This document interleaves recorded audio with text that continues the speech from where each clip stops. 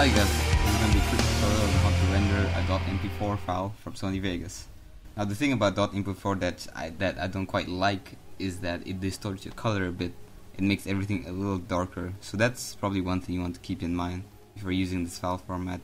You can always use WMV, but I think MP4 is generally a little smaller in terms of file size, but don't take my word for it. So anyway, I have a clip from Dead Island here. So let's go to File, Render As.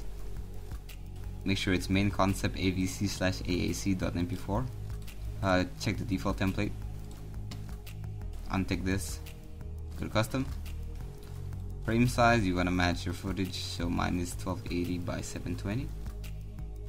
Profile, you want main, and frame rate, you want 30, which is the frame rate of my footage. So basically, you need to match whatever footage you have. So if your footage is 24 frames per second, then go for 24.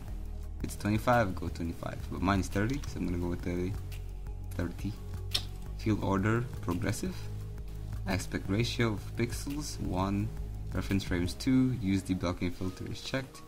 And for bitrate, this is something that you can play around with. The maximum I like to use 6 million, with an average of 4 million. But a lot of people have told me that if you're not concerned about file size, you can go up to like 10 million, 14 million, even 16 million. I've seen some tutorials recommend, but I like to go with 6 million, and it generally gives me okay quality. Not okay, actually, fantastic quality. If you look at the quality of the videos on my channel, most of them have been rendered with about 6 million bitrate. For audio, go to sample size and make sure it's 44,100 Hz. For bitrate, 128,000. Nothing much to change there actually. Project, video rendering quality, go to best if it's not there already. Stereoscopic 3D mode, just use project settings. Alright, that's about it. Hit OK, render it.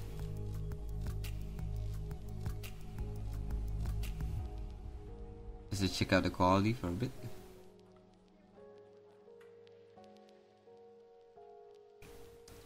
Yeah, that's about it guys, pretty awesome. Hope you guys enjoyed this, and see you guys next video.